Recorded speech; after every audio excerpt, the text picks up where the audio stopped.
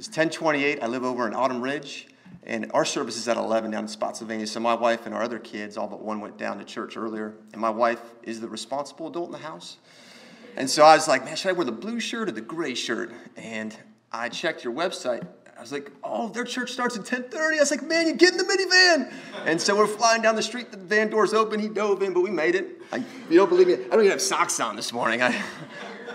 But I'm super thankful to be here with y'all. And before I talk, and Ted, let me just make a disclaimer. If I get long-winded, please just come up here and gently usher me off stage, because I want you to get in the Word this morning. I want to first thank y'all as Pillar Stafford. I have been so encouraged by your work and God's grace in and through you in this community in just the short time you've been here as a church, I think since last August, if I'm right. Specifically, the Afghan ESL ministry. So you may not know, but it has had a profound impact on my family. I live in Autumn Ridge, just, 3 minutes on my last drive, usually about 10 minutes away. And we have Afghan neighbors who just moved in.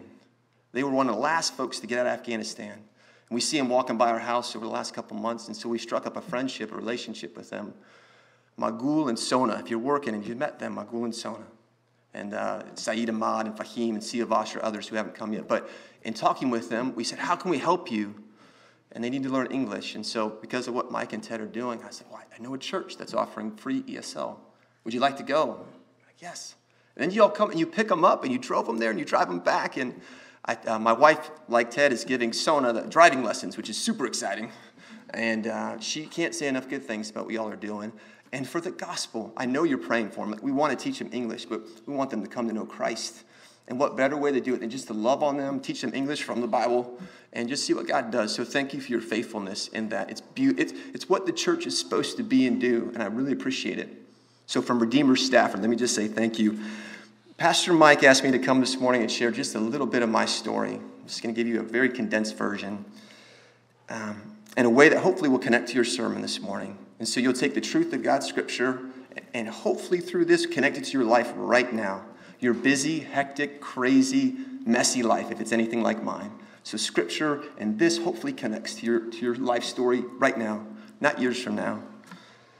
And I want to be as clear as possible from the outset. Sometimes I share my story, and I just want to make sure you understand I am not the example in this.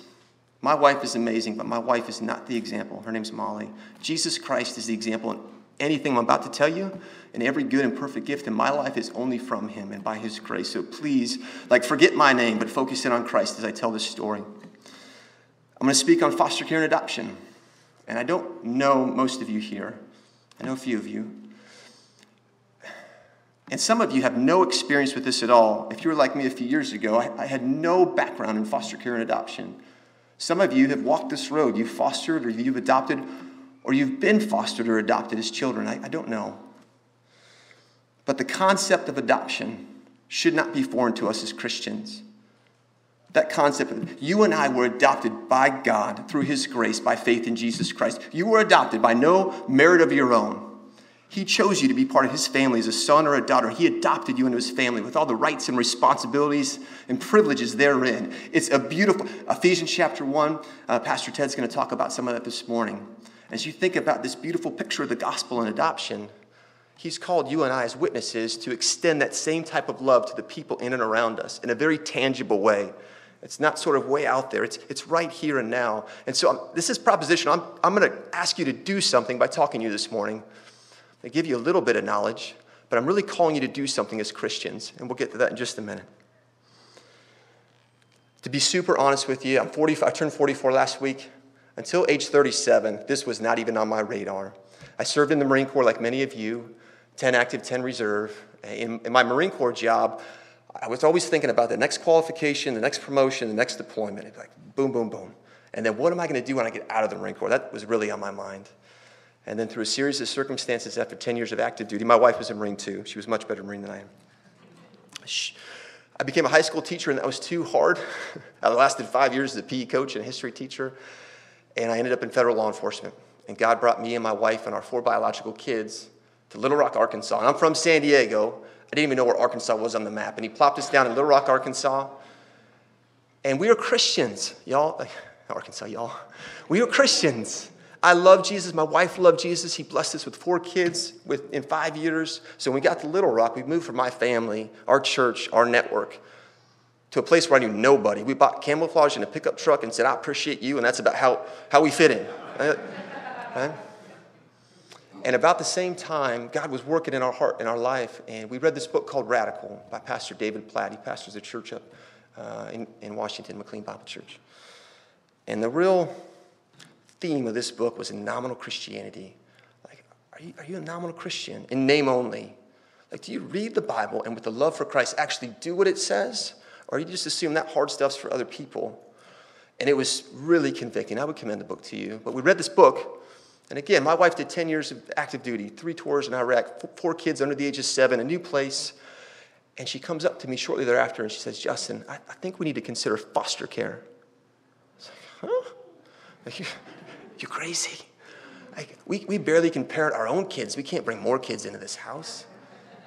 And she's like, why wouldn't you even consider it? James 1:27 says, true, pure, faultless religion is this, to care for, to visit, to look after orphans and widows in their distress. We have the ability to do this. We need to consider it. I was like, Molly, let's get real. Like, I don't want to love a little kid, a boy or a girl, and have to give him or her back. That would break my heart. And she looked at me, and her call sign was Viper. She's very tough. She looked at me, and she said, it's not about you, is it? She walked off. I was like, Gugh. It's like, I still don't want to do it. So a short time later, she came up to me after the kids were in bed. She said, here's the deal. There is a Christian organization, Children of Arkansas Love for a Lifetime, a nonprofit there in Little Rock, that partnered with local churches. And they would help provide training and respite and encouragement and resourcing for church families who might be interested in foster care. She's like, will you just come with me to a free dinner? I'm not asking you to foster, just come to a free dinner. I like food, I love my wife, I love dates. I was like, sure, I'll go to a dinner. I'll do that. So I went to this dinner, and a lady got up there, and she gave us a bunch of facts on foster care and adoption and the statistics and the need, and it was interesting, but I had an awesome piece of chicken and some rice and a Diet Coke, and I was really just focused on that.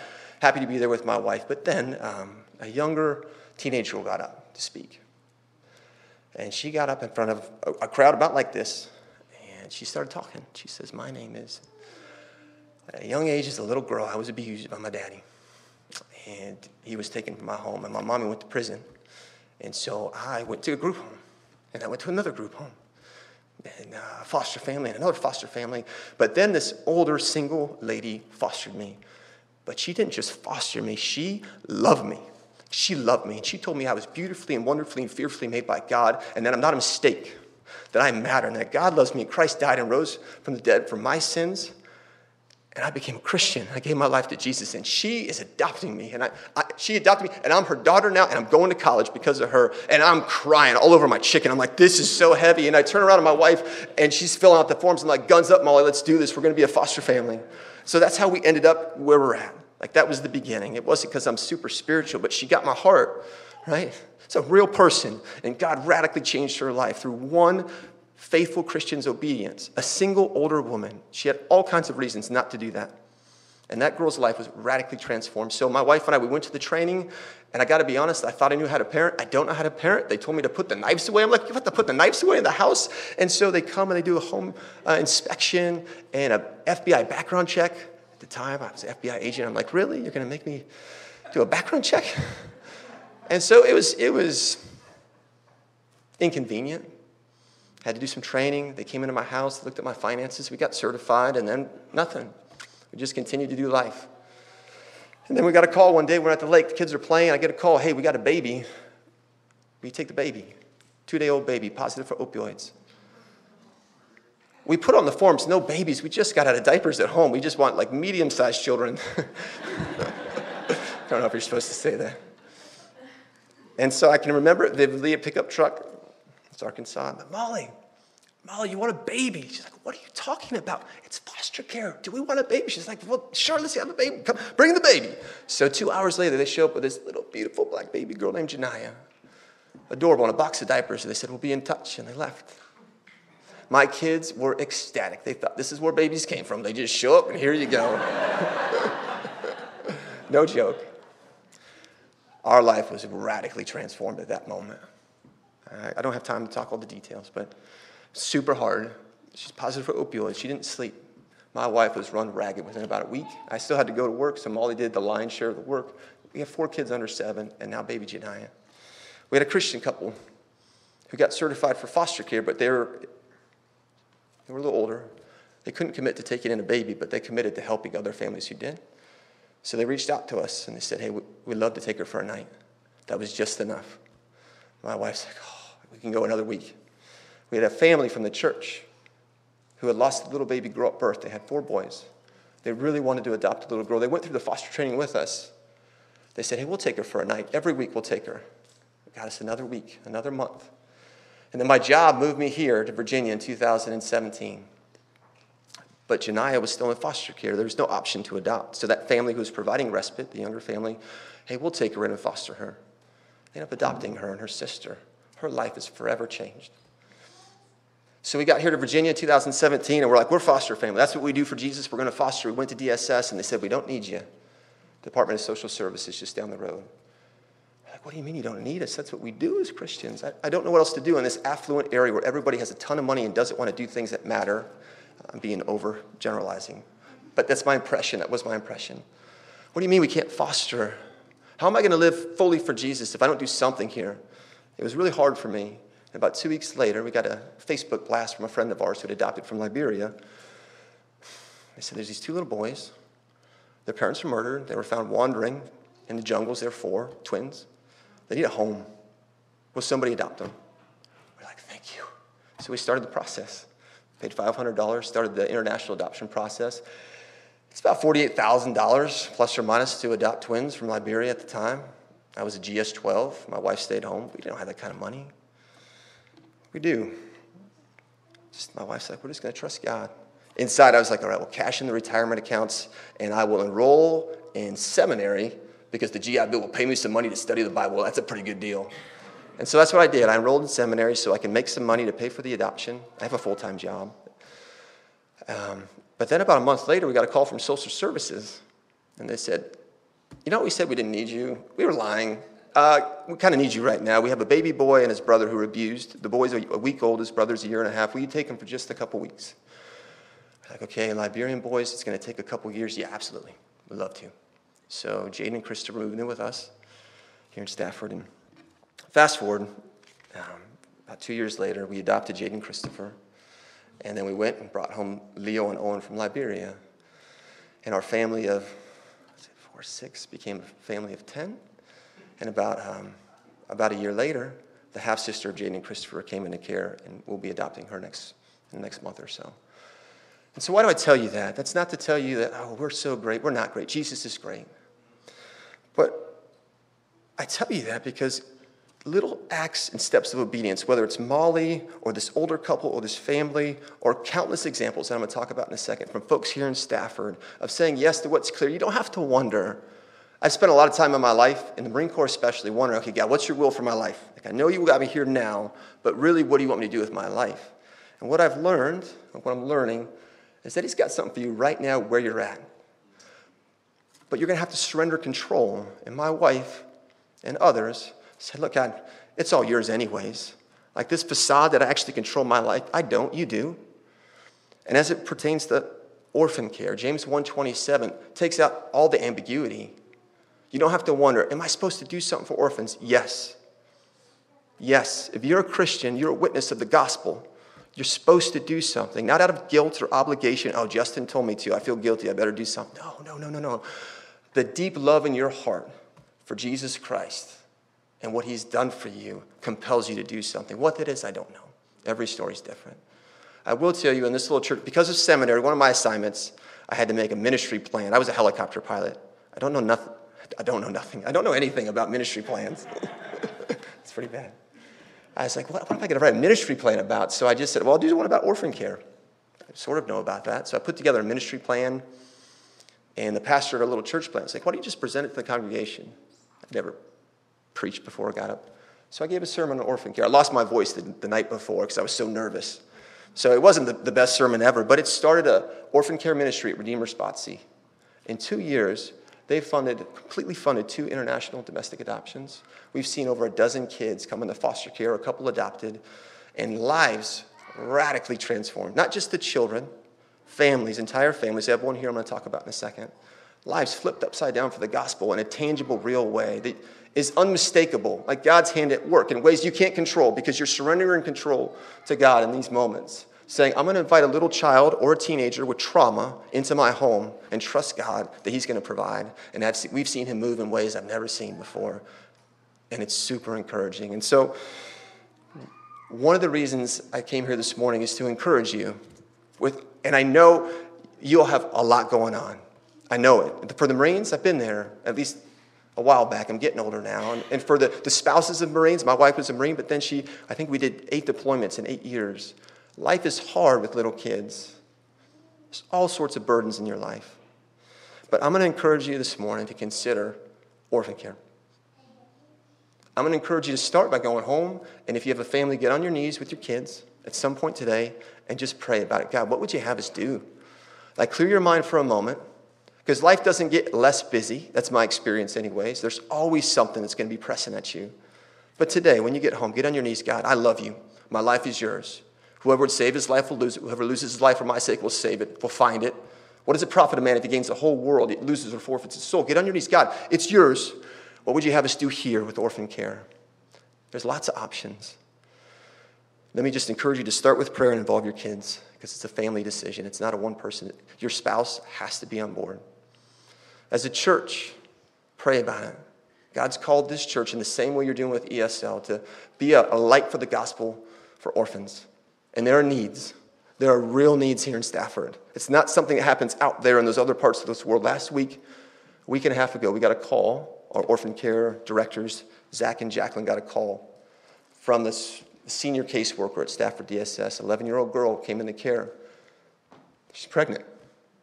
And the situation is awful. Here's the beauty.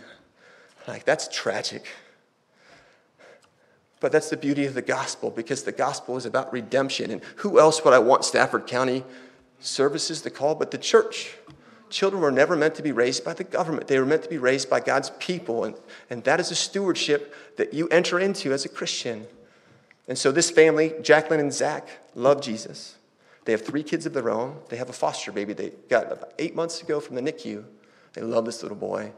And they say yes. They sent out an email to the group. There's about 13 of us in our little church. We're not even a church yet. We're a church plant. Hopefully we'll see in August maybe. And we had multiple families said, we're in, whatever it takes, whatever you need. We're going to do this. So that little 11-year-old, that's my daughter. One of my daughters is 11. The C-section's May 30th. And twice a week, she'll go over and be with that family. Monday, she's going to hang out with my daughters. And so that brings up another point. I'll wrap up, Ted. The biggest question I get when it comes to foster care and adoption from young families, and there's a lot of young families, I think, is what about my biological kids? Like, how will this affect my biological kids? It depends. What is your goal for your biological kids? What is your goal? Because this culture says your goal for your kids is to keep them really safe, have them do super well in school, get a scholarship, be successful, get a job, have a family, enjoy life, be comfortable. The gospel says something radically different. My goal for my children, and I say this like I have it figured out. This is a struggle for Molly and I because I love my kids, but my goal is that they would fall so in love with Jesus Christ. They would do and be whatever he's called them to do and to be. And what better way to show your kids that you love Christ than open up your home to a child in need for the sake of the gospel? Like, it's one thing that Sunday school, essential. Church gathering is essential. Singing, giving, praying, we do that. That's the function of a church. But you want to grab their heart, have them participate with you in foster care or adoption, and see what God does, because you're trusting God here. And I can't guarantee it's going to go real well. I can give you examples where it hasn't gone well. We had a family in our church taking a girl who was a lot of trauma, trafficked by her own parents. It only lasted a week and a half, 2 weeks, and she had to go be put in an institution. But for that 2 weeks, they walked through that mess with their whole family. Another little boy from Afghanistan, Khalid, about my son's age, about 10, as a baby in Afghanistan, a suicide bomber blew up, killed his mom. She was holding him at the time. They found him in the rubble, but he was alive. His dad eventually made his way here with his uncle and then neglected him and abandoned him too. He came into foster care in Stafford County. Family in the church said, hey, please send him to our house. He came to church the first week. He was up in front. We had a kids choir that weekend. He was up singing Jesus songs. It was amazing. Huge scar on his chest. He barely survives. Like, it's super messy, but it's worth it. You don't have to wonder if it's worth it. I can make one guarantee, 10 billion years from now, you'll have no regrets that you stepped into orphan care for the sake of the gospel. I can't guarantee it's easy. In fact, it will be difficult. It will be hard. We've cried a lot at my house. I am the crier. Viper is not the crier, but we both cried a little bit. It's a struggle, and some days I'm like, God, I don't know. And I've seen it in other families' lives too. So let me just encourage you, as Pastor Ted talks from Scripture this morning about what the family is, and I think it's Galatians 6 that you're covering, and what God's design is for the family. So often, and for 37 years, I thought, yeah, the family, my wife and my kids. And it's so much more than that. Just like this family is so much more than just Jews or Gentiles. Like, God's family is for everybody. Your family is more than maybe you think it might be or should be. Last thing I'll say is, some of you are like, I just don't have the capacity, Justin. My heart is tugged, but I couldn't do it. I mean, I'm single, I don't have resources, or I'm older, whatever the situation is. I think of an example of a couple in our church. They didn't have the ability to have the children in their home for specific reasons. But he came up to me one day after church, and he said, Justin, how much money do you need for this adoption we're walking through for another family? I said, we're about $10,000 short right now. He just wrote me a check and handed me a check for $10,000. He said, you need anything else, you just let me know. He's like, and don't let anybody know who gave you the money. I want it to be anonymous. So there is a place for you in orphan care, but it starts with you going before God and saying, what do you have for me, Lord? Because if I use my own logic, I can't do it. There's a family here today. Brandon and Brooke, will you just raise your hand right there? Brandon and Brooke are best friends of ours. Brandon was an Army Ranger. Don't hold it against him that he was in the Army. He works with me now, and he's an elder at our church plant. They've adopted from Ethiopia years ago. And since we've been here together, we've known them for a few years. They've walked through foster care, and a few of those stories was that family. They have 4 children, 1 adopted. They have 2 foster kids right now. And they would love to talk to you after service. They're some of the nicest people I've ever met. So for no other reason, just go say hi. But if you have very specific questions, I would refer you to them. I have to run right now for another meeting.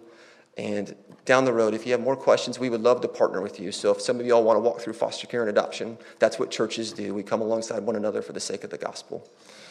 So let me do this. I think I've exceeded my time. Ted, would you like to come up here real quick? Thank you.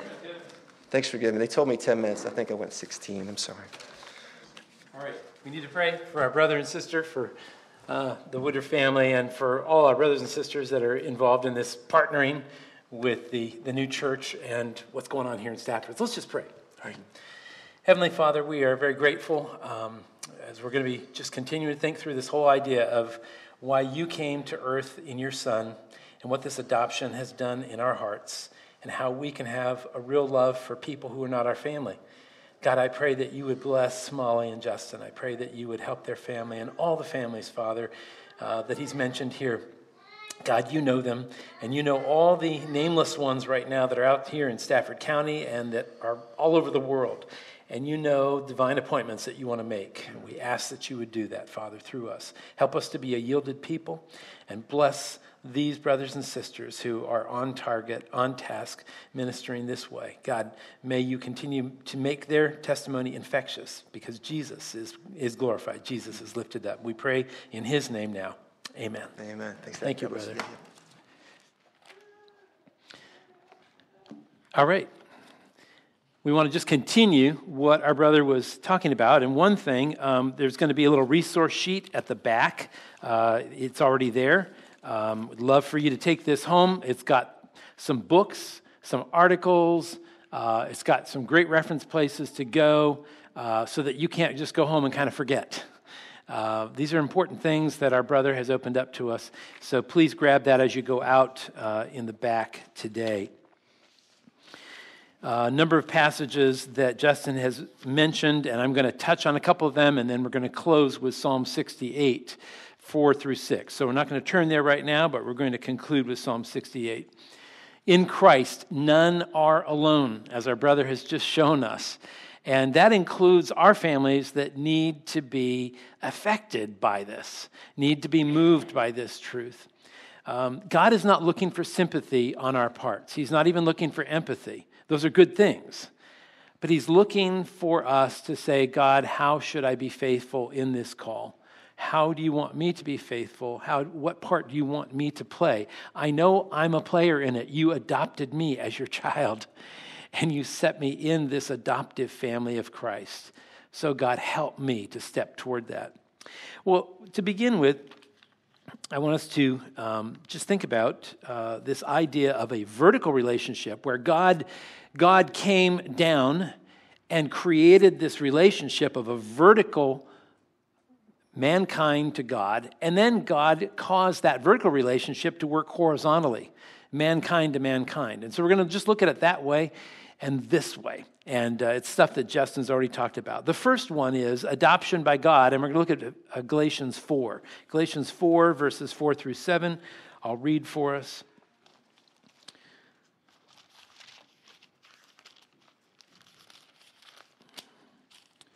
Our hearts have been tugged by these stories that our brother has given us. I'm sure if you're like me, your mind has kind of been thinking of pictures of what's it like to be in the home and having craziness going on and racing to soccer games and racing to doctor appointments and going down to DSS and sitting there and waiting forever for appointments and just all the craziness of this kind of life. And yet, God knows and God cares and God wants us to trust him as we step toward this stuff. So Galatians chapter 4, verses 4 through 7.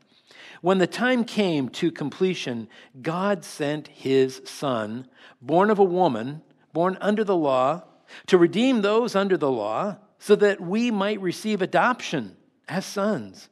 And because you are sons, God sent the Spirit of his Son into our hearts, crying, Abba, Father. So you are no longer a slave, you're a son. And if you're a son, then God has made you his heir. There's so much in this passage. It's just beautiful. It's sweet. It's touching on so much that our brother already opened up to us. Think about this first idea here. To think about human concepts of adoption, we really have to first look at what the Scripture says adoption is. God defines adoption, not in human terms, but in divine terms. The brokenness of mankind. He made us for his glory. He made us perfect. We're the ones that chose to turn our back on him. And we severed a relationship with him. And so God is in the business of bringing back that broken relationship. And he uses adoption to do that. That's the tool. That's the vehicle. And so that pattern of adoption then becomes this mega narrative. It's the big picture behind everything else. That God is in the business of drawing a people back through the redeeming work of his Son, Jesus Christ. So God uses means. He uses the Son of his love, Jesus, to come to earth in order to make this beautiful picture of adoption happen. The payment price has to happen somehow, and it's through the adopting work, through the redeeming work of his Son.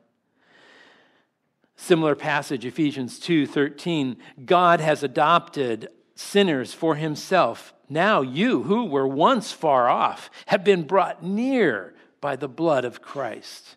So that's God's vertical power going on, working into our fallenness. Here in this passage, verse 4, it tells us that he had a plan all along, that God was not thrown off course by our rebellion, by the sin of Adam and Eve, and by the sin of all mankind. We're just a part of a whole train of brokenness, of sin, of severed relationships amongst ourselves, of broken families, of parents not doing their job, not caring, of you and I sinning and messing up, and having some good times too. Okay, we're a part of this whole course of rebellion, and it says in verse 4, in the fullness of time. That's denoting God's sovereign work. God's got something that he's doing that's bigger than our brokenness. So he's not standing back going, uh-oh, what do I do now? Look what mankind has done to me. No, instead, God's fully confident in what he's going to do. So God comes near. What's this plan all about? The gospel writer John tells us this in John 1:14, the Word, Jesus, became flesh, and he dwelt among us. God came near. So God's plan is adoption is going to be me coming very near to a broken people that don't want me. Now, I don't know about you, but when my child is kind of rebelling, I don't want to be around them. I tell him, oh, sweetheart, it's okay. You'll get over that. Daddy loves you. But in my heart, I'm going, look, I brought you into this world. I'm sacrificing for you. Like, what right do you have? This is the narrative going on in my mind. What right do you have to, do this? But I'm trying to act like the nice dad and this godly man and talk nice talk. That's not my heart. You think about what God, the Father, who's pure holiness, is thinking when he says, I'm going to send my most beloved, cherished son to this earth. And he is going to die. He's going to suffer the pangs of murder, of hatred. He's even going to go to the depths of judgment, hell. He's going to preach to spirits that are imprisoned by Satan's lies, all for your brokenness. I don't get it, but I'm sure thankful he did it. Amen. So going on to identify with us, God's plan was that Jesus would have no father. Did you see what it says in verse 4? He's adopted by Joseph. It's Mary's husband that takes on Jesus, isn't it? So he's the son of Mary, but not of Joseph. He's born of a woman, not from a man. Jesus, in every way, was tempted, understood our pressures, knows what people have gone through, yet was without sin. That's our Jesus. This is God's plan of adoption. Going on, we now are friends of God, verse 5. The final step in this plan was this befriending strangers, taking rebels and strangers and drawing them in. Again, it makes no sense. Yeah, there are a few nice people out there that really go the extra mile and care about people. But this is God going against fallen humanity and making them his prized possession. It again just kind of defies my understanding of what love is. So for verse 5, he goes to take his son to pay the death sentence, Christ to become our substitute. And so now, verse 5, we are friends of God. The final step in his plan is that he adopts. These strangers become totally loved and granted all the rights and privileges of being an heir. And this is what's so sweet about adoption. It makes no sense. I remember when Janine and I, years ago, were in a foster adopt program with a little 2-year-old that we had in our home, and we were so excited. We weren't going to be able to have children, but God was going to bring us this little girl. And I remember at our church, a man saying to me, he says, are you guys real about this? You really are going to go through with this? And I said, well, yeah. And he said, I don't get it. How could you bring somebody into your home who's not your flesh and blood and put your name on it? I just kind of feel like I'd be doing harm to my heritage, to my family. And I kind of looked at him. I thought, okay, whatever. I think we're starting from 2 different vantage points here, dude. I think we are just totally seeing things different. And it is. It's the gospel, and this man had the gospel, but he wasn't believing it. He wasn't thinking from the gospel, from this idea of adoption. And my friends, I hate to say it, but I think there's more of that kind of thinking than you and I want to admit. And maybe even some of that kind of thinking is quietly in us. Now, we might call it just prejudice. We might just call it stupid thinking. But it is part of what we have to confront in our own lives. All these little reasons and excuses why we don't step toward Jesus and trust him for things in our life. And this kind of narrative stuff goes on in our minds, I think, more than we want to admit. Yes, I have sympathy for these poor children. Oh, Justin and Molly, look at how wonderful they've done, and I have sympathy for these children. And right down here at Courthouse Road, at DSS, here in County of Stafford. God doesn't want sympathy.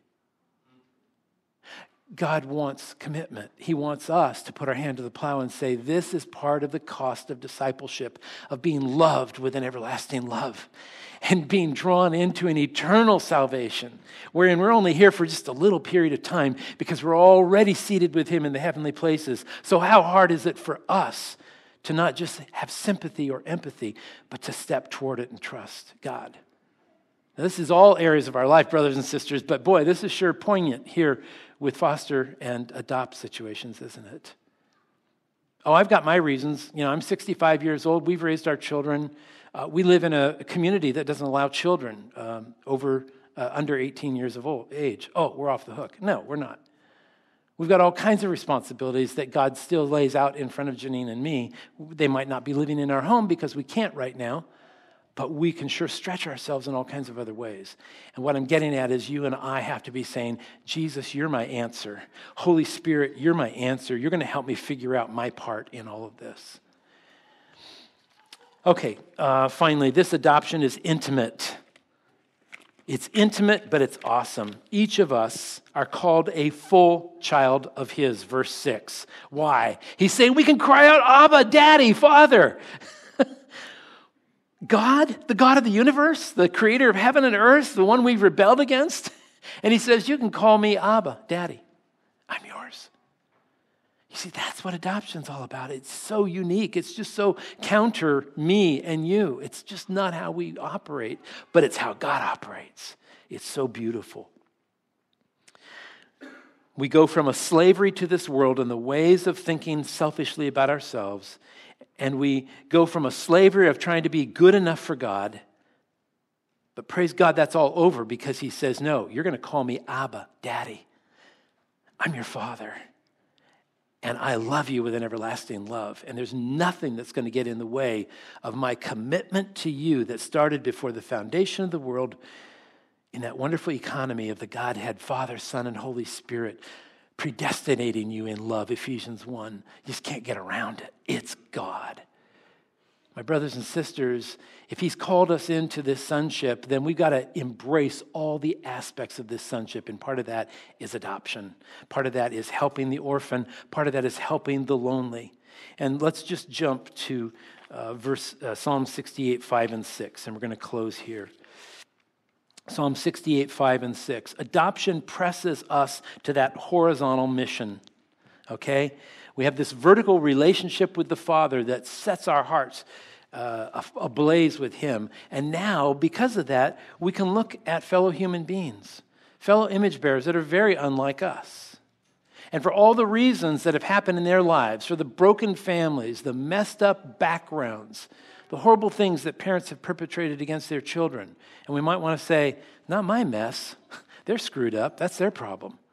And I feel sorry for them, but what can I do? Ooh, again. If this adopting love has taken over my heart, then I'm saying, oh, Jesus, I can't just step back and say that's their mess. It's my mess. I'm part of this fallen humanity. I am called to love my neighbor who is not easy to love. I am called to move toward people who have screwed all kinds of things up, wasted my tax waiting list, while all these other yahoos don't get what they shouldn't deserve. You see, all that thinking is wicked, isn't it? All that thinking is about me trying to make sense out of life rather than saying, shut up. The Father in heaven says, I'm making many people cry out, Abba, Daddy, Father. And it's all at my expense of my son's blood. So quit trying to reconcile it in your mind. Quit trying to point fingers and have blame and push the fingers at society, push the fingers at government, at liberals, at tax and spend liberals, or whatever the stuff is that we want to use. Let's get real. God is calling us to just say, I need to be useful for God. I'm one player in his kingdom, and I have no excuses. I have a promise of a Spirit who's going to use me. Psalm 68, verses 5 and 6. Let me turn there to read us this. The psalmist, David, has this awesome picture of God, and this is the one who is over his creation, wherein things here in Stafford County, though they seem like the rest of the United States, people are on drugs, people are messed up, people are all into their own little private lives. Okay, this God is greater than all that. He says, sing to this God, Jehovah, who sing praises to his name, exult in his glory, this one who rides on the clouds. For his name is Jehovah. That's a name that can't be excelled by anything else. He is the great I am. He is the Lord. Now celebrate in his presence. Because this God is holy. He is a father of the fatherless. He is a champion for widows. Our God provides homes for those who are the lonely. You see, this is the character of our God. This is the one who has come after you and me. This is the one who says, are you ready? Let me use you. Make yourself ready. It might be writing the check. It might be being on a team of helpers who are going to give respite care. It might be just a person praying, putting that on your regular prayer list and pleading with God and asking God to expand your praying ability for foster families, for the broken and the lonely in our communities. Whatever it is, am I willing to say, God, make me part of your team. Help me. Oh God, you are the one who provides a home for those who are the lonely. May I be part of that home for those who are broken, those who are oppressed, those who need what I have, my adoption in Jesus Christ. A quote from Scotty Smith that I thought was really helpful. He said, adoption is not just filling the last chair at the table of your American dream family, but rather it is being part of his story in the world, to remove ultimately the word orphan from our human vocabulary. Let's remember, his story is the kingdom. He's calling many in. Be a part of that. So I urge you, brothers and sisters, we have been forgiven much. We have been adopted and loved with a love that we can't even understand. And I ask every one of you sitting here today, do you know the adoption of God? Are you adopted? Have you been loved with this everlasting love? Has your sin been forgiven? Has the weight and guilt of your brokenness been transformed through the blood of Jesus Christ? The only way you'll know that truly is by stepping toward him, confessing your sin, confessing that you are a sinner and in need of a Savior.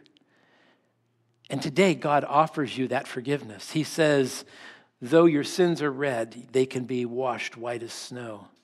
Though you are an enemy, I will call you brother, sister, friend. My friend, if you're not a friend of God, if you have not been adopted by Jesus, then today is the day to step toward him and let him love you with that everlasting love. So I ask you today, this bigger picture of adoption must start right here in your own heart. Am I adopted by God? And based on that adoption of Jesus, you being a part of God's family, then you can step toward the others and you can truly give. May God help us to be a church that's growing in that way. I urge you, take this resource here, add this to your prayer list as a family. Get to know adoptive families. We can certainly connect up with our brothers and sisters with Redeemer Stafford that's going to be being planted soon, and partner and help out. You might just say one more thing on the list. Who, the creator of the heaven and earth, has that list covered already? My God. It's not a big enough list for him, okay? Let's trust him. Join with me, let's pray. Father, thank you for this time that we've had together. Thank you for the work that you're doing through all of these families that we've been introduced to today and what you're doing worldwide. God, would you help us to be people who don't just walk away and put this on the table and cover it up with other things. God, we pray that you would help us to be a people who are moved as adopted children toward those who need it. Help us, we pray, in Jesus' name. Amen.